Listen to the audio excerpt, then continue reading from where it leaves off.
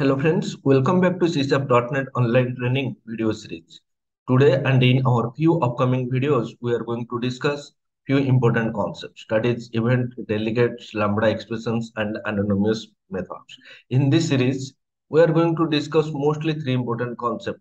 Not only these are most important concepts, but also you can consider these are the most confusing concepts. What are these? Event, delegates and lambda expression.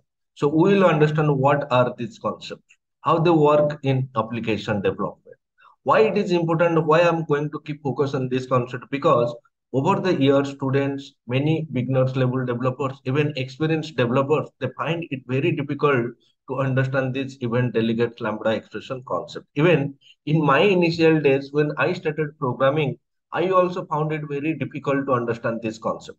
So the goal of this series of videos is to provide a big picture of how event, delegates, lambda expression, and anonymous methods are used in C#. To take full advantages of this event, delegates, and the lambda expression concept, you should and you must have good experience of C# OOPS concept. Right. So if you look at our course syllabus, as of now, we have completed this chapter 1, Introduction to Environment Setup.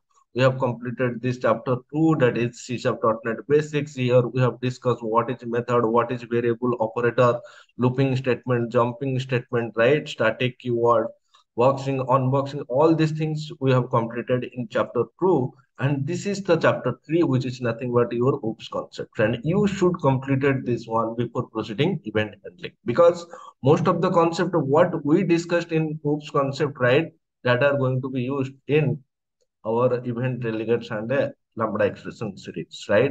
So you should have very good experience on this OOPS concept.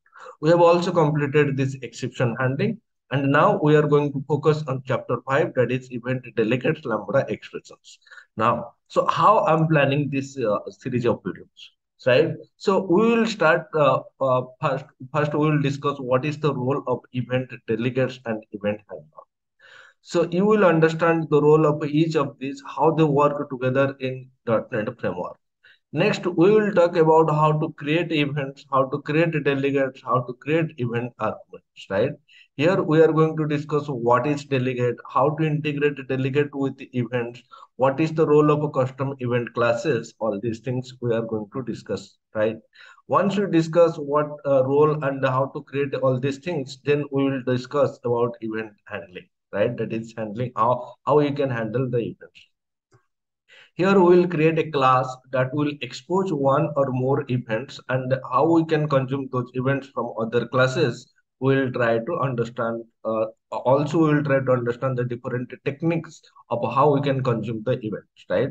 And finally, we will talk about two important concepts, that is anonymous method, right? And then we will see how we can replace that anonymous method with lambda expression. So basically what is our planning is, our planning is this. So this is our course structure of event, delegate and lambda expression, right? How now first we will discuss role of event, delegates and event handler. Then we will discuss event concept. Then we will discuss what is multicast delegate. Then we will discuss what is delegates real-time example. Then we will discuss this generic delegate concept, right?